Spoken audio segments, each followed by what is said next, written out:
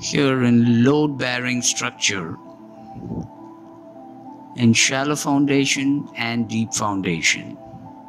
Here, the wall or the brick wall is a load-bearing element.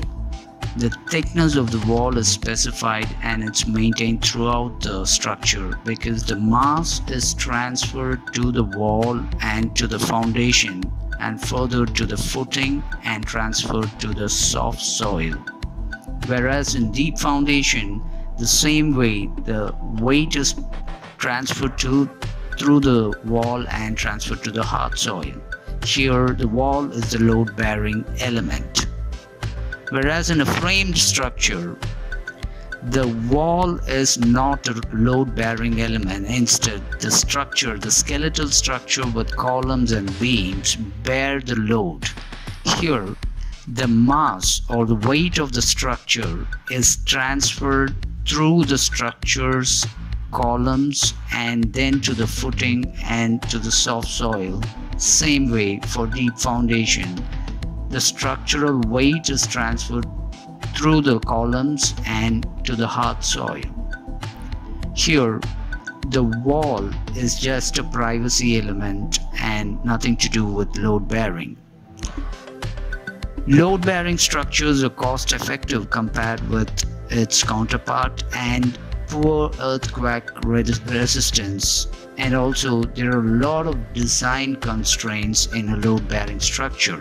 Here, the thickness of the wall is very important for the load to evenly distribute to the foundation and to the soil. If in case there is an first floor or second floor to be constructed, there is no room for alterations in the wall structure because a wall over wall can only transfer the mass successfully to the foundation, and this can be fatal. So this is how you need to evenly distribute the weight to the foundation. Frame structures are expensive. That is one disadvantage, but it is very rigid and earthquake resistant.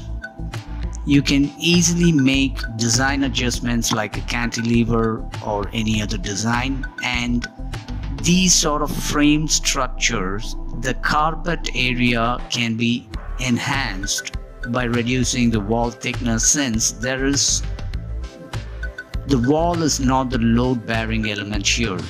And also you can flexibly partition the structure in various levels because the load is distributed through the structure columns and not through the walls, so there is more flexibility in partitioning. Hope this helps, and thank you for watching. Please consider a subscribe. Thank you.